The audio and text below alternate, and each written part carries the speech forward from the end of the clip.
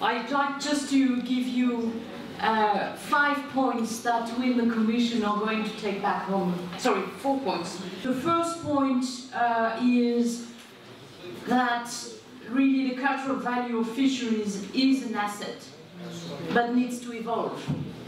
And this is what we've heard all along during the discussions. A long history of living in the coast, people are now confronted with far-reaching socioeconomic changes, decreasing resource, reduction of the fleet. And what local development, what Access 4 is about, is precisely to support these major changes at the local community level. The second point is that basically, of course, diversification is about to reducing the dependency on the single sector, and therefore the associated fragility to that. And it's about the long-term stability and sustainability of the local economy. And all along we've heard about two forms or two types of diversification that people are striving to develop.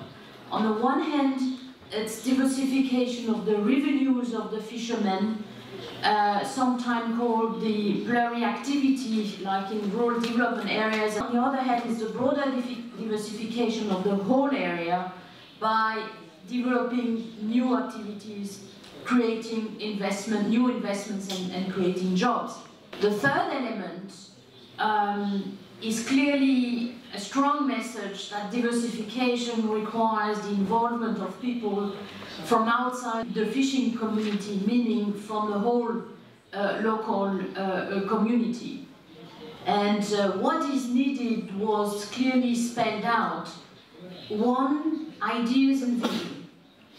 Second, expertise and skills. And third, finances. And more precisely,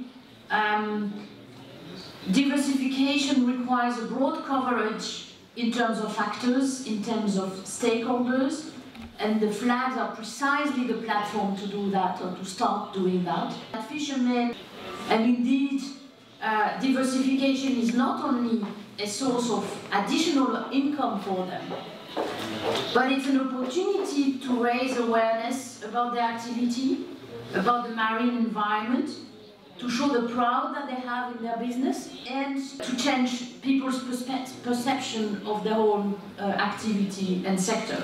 And another point which was striking is that the knowledge of the fishermen or the workers of the sea, their skills, their experience, is a great asset that can form the basis of new maritime activities.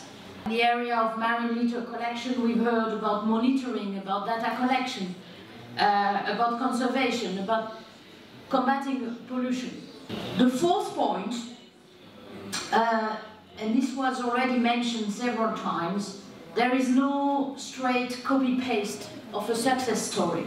Diversification is very rooted in local conditions and local potential.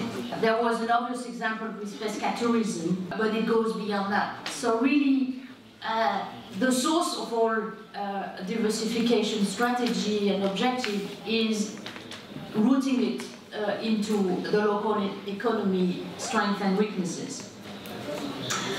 Now, a few words about the future. Local development and diversification in particular will be a major strength of the next programming period starting 2014. We need to convince decision makers to support it and strengthen it after 2013. And here I just want to confirm what Paul has already said. We need concrete results. We need sustainable results. We need sustainable impacts. There is not much time left, but it is doable, and we've seen all the energy that is around. So, to invite you to Brussels again on the 3rd and 4th November. This conference will not only showcase results, we hope, but also give the occasions to policymakers to express their vision for the future. with this, I'm very happy to have been attending this conference, and wish you all the best and all successes in your enterprises. Thank you very much.